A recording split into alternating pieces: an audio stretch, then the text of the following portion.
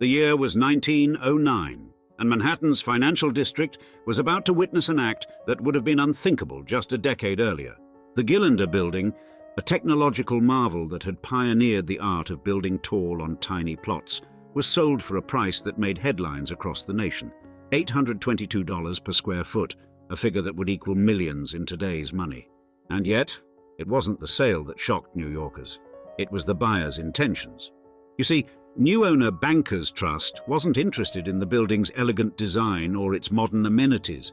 In fact, they had purchased this 13-year-old skyscraper for the sole purpose of tearing it down. In today's episode, we'll tell the full backstory, detailing how this decision would mark a watershed moment in architectural history as we describe. Why New York demolished its first Gilded Age skyscraper. The 1890s marked a transformative period in Manhattan's development as the city grappled with unprecedented growth and technological change. The introduction of steel frame construction techniques, first demonstrated in Chicago's home insurance building, revolutionized what was possible in urban architecture, freeing builders from the limitations of load-bearing masonry walls that had restricted building heights for centuries. Simultaneously, the refinement of the safety elevator, pioneered by Elisha Otis's dramatic demonstration at the 1854 World's Fair in New York's Crystal Palace, had matured into reliable systems capable of serving increasingly tall structures. The financial district, already the heart of American commerce, found itself at the forefront of this vertical revolution. And the completion of Richard Morris Hunt's New York Tribune Building in 1875 and George Post's Equitable Life Building in 1870 had demonstrated the district's appetite for tall buildings, but it was Bradford Gilbert's Tower Building of 1889, rising 11 stories on a lot just 21.5 feet wide, that truly showed what was possible on restricted sites. Land values in the district had reached unprecedented levels, with prime corners commanding prices that would have seemed impossible a generation earlier, creating intense pressure to maximize the potential of every square foot. Into this environment of rapid technological advancement and soaring real estate values, the Gillender Building emerged as one of the era's most ambitious projects. It followed in the wake of successful towers like the Manhattan Life Insurance Building, which had become the world's tallest building at 348 feet, and the American Surety Building, whose architect Bruce Price had demonstrated how steel frame construction could create elegant tall buildings.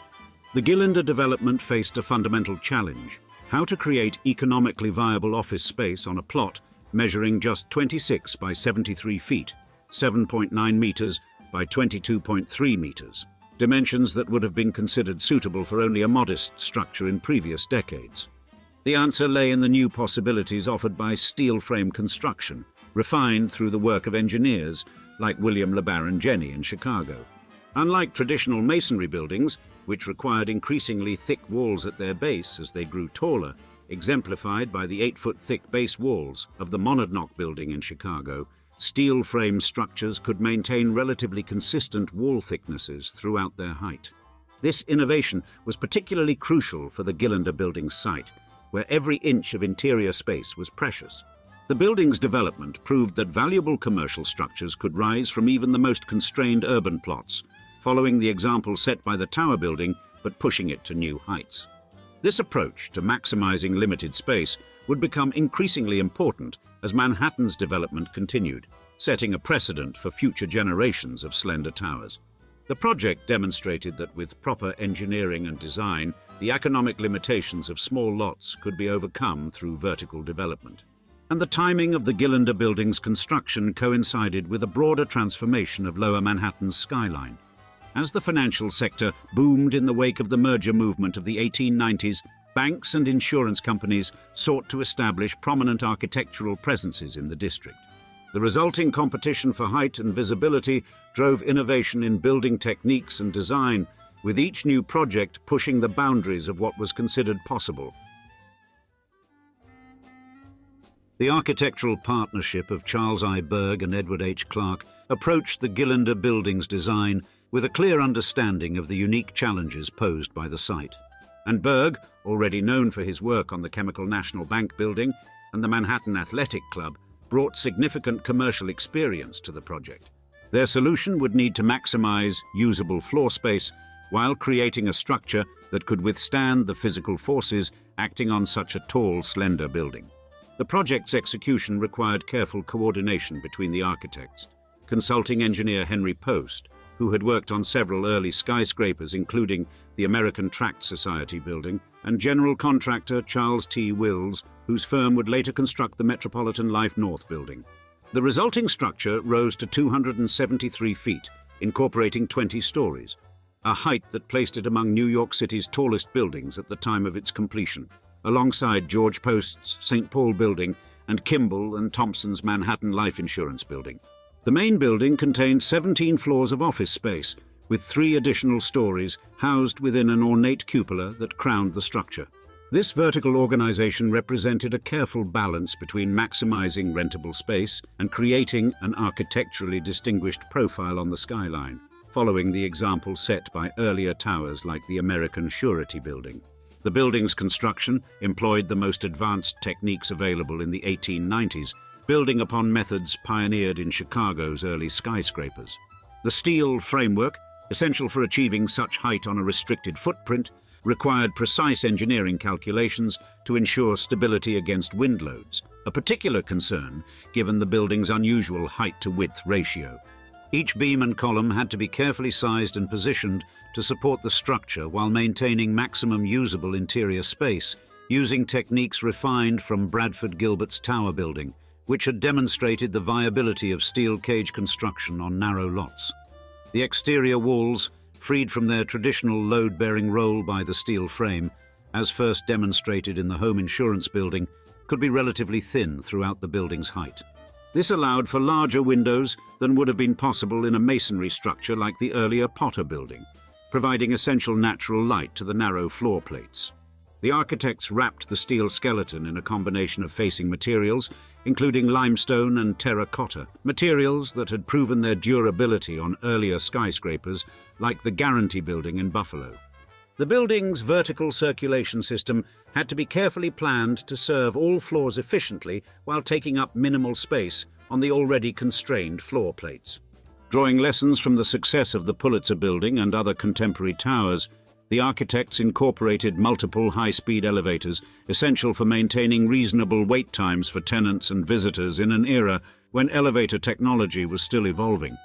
At the time of its completion, the Gillender Building represented one of the most advanced examples of high-rise construction techniques, incorporating lessons learned from a decade of skyscraper development in both New York and Chicago.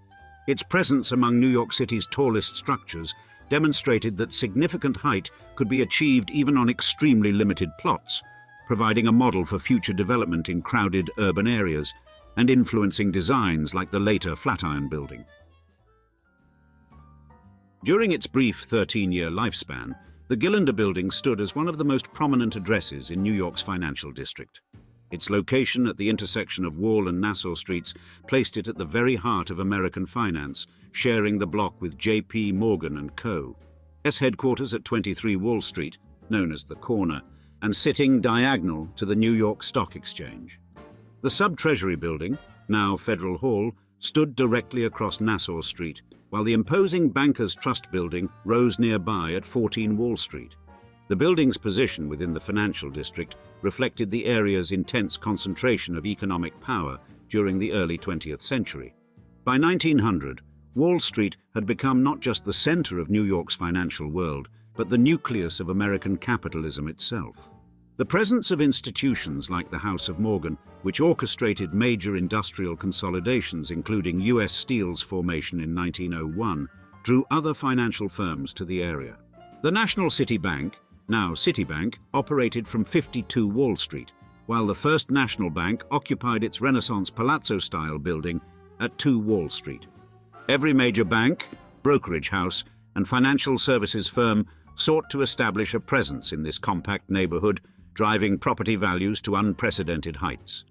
The Gillender Building's efficient use of its constrained site demonstrated the economic potential of vertical development in dense urban areas, following the example set by the Mills Building and the Equitable Life Building, which had first proven the viability of large-scale office buildings. Its successful operation proved that even the smallest lots could be transformed into valuable office space through innovative design and engineering. The building's presence on such a prominent corner served as a daily reminder of how steel frame construction was transforming the possibilities for urban development, much as the nearby American Surety Building and Manhattan Life Insurance Building had done. The building's narrow floor plates, while challenging from a layout perspective, offered tenants something increasingly valuable in the crowded financial district: access to natural light and air. Traditional large footprint buildings like the Mills Building often left interior offices dark and poorly ventilated, but the Gillender Building's slender profile meant that most spaces had windows and external views. This advantage was particularly notable given the growing awareness of office working conditions following the 1890 publication of Jacob Riis's How the Other Half Lives and subsequent reform movements. During the first decade of the 20th century, the building witnessed a period of extraordinary economic growth and transformation in American finance. The merger wave that created many of today's major financial institutions was in full swing, exemplified by the 1908 merger of First National Bank and National City Bank. The Panic of 1907, which began at the nearby Knickerbocker Trust Company and led to J.P. Morgan's famous interventions from his offices across the street, demonstrated both the district's vulnerabilities and its central importance to American finance. The demand for premium office space in the financial district continued to intensify, driven by the expansion of firms like Bankers Trust Company, founded in 1903 specifically to serve the growing number of banks in the area. The building's brief existence coincided with a crucial period in New York's development, as the city cemented its position as the world's financial capital. Between the Gillender's completion in 1897 and its demolition in 1910, Lower Manhattan saw the rise of numerous significant structures, including the Trinity Building, the U.S. Realty Building, and the Singer Building, at the time the world's tallest building. Its success demonstrated that architectural innovation could create valuable commercial space even on the most restricted sites, though ironically, this very success would contribute to the economic forces that led to its demolition. In December 1909, the announcement of the Gillender Building sale sent shockwaves through New York's real estate community. Bankers Trust's purchase price of $822 per square foot set a new record for Manhattan real estate, surpassing even the recent high-profile transactions like the $700 per square foot paid for the Equitable Life building site in 1908.